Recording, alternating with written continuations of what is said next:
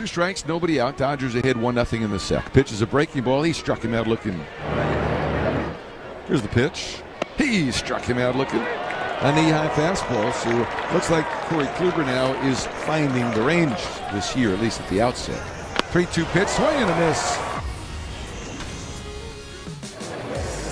0-1 is hammered to left.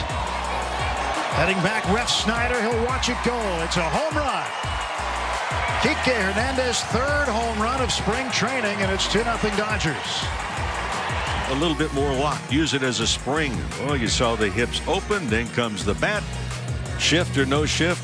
Don't have a play on that one. 3 infielders on the left side, and Travis hits it right into the shift. Diving for it, the shortstop has it go off his glove and out into left. 1 run is home, 2 runs are home. The game is tied 2-2. Side, he's a right-handed batter. 3 infielders on the left side, and Travis hits it right into the shift. Diving for it, the shortstop has it go off his glove and out into left. 1 run is home, 2 runs are home. The game is tied 2-2. Here's the pitch. That's lofted in the air to short right. Toward the line, Peters, he can't get it. It falls in front of him.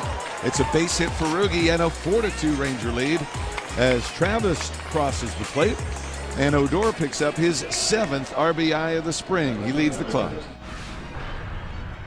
Earl with a scoreless inning. And now Joely Rodriguez is scoreless inning. And Gallo swings, hits a bomb down the right field line. It's hooking, and that ball is history.